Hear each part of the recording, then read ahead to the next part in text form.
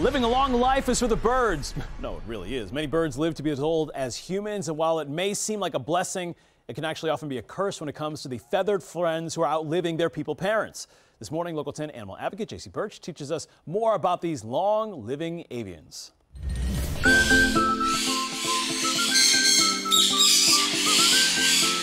This bird could live up to 70 to 80 years.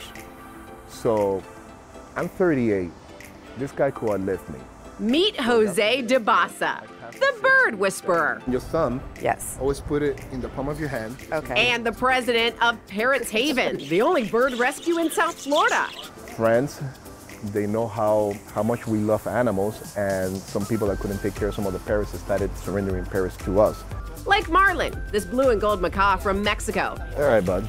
He's about 20 years old now. He's such a good boy. This guy's he's a ham. As for Jose, he got into the saving birds business quite by accident. And about 3 years ago, we purchased Captain from a pet shop. We didn't know that we were actually bringing home an endangered species from Indonesia. You heard him right. He bought a bird bred here in the U.S. that's actually an endangered species and a product of the exotic animal trade.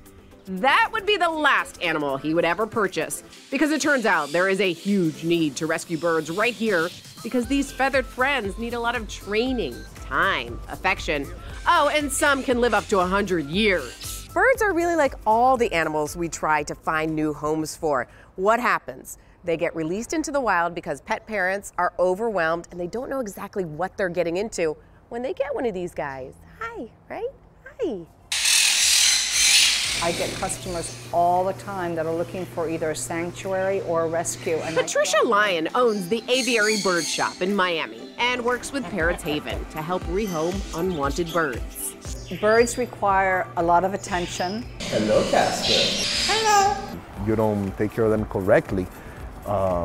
You don't give the right attention to the bird, you know? Like right now. Yeah. He wants your attention. He wants my attention. What is getting Jose's attention is this, a piece of property which will be called Amazon Park.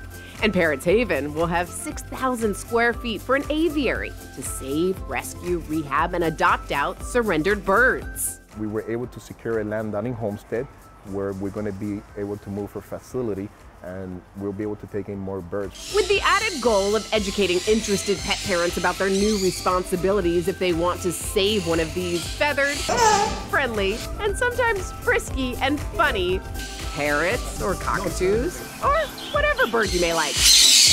Waka, waka, waka. J.C. Birch, animal advocate for Local 10 News.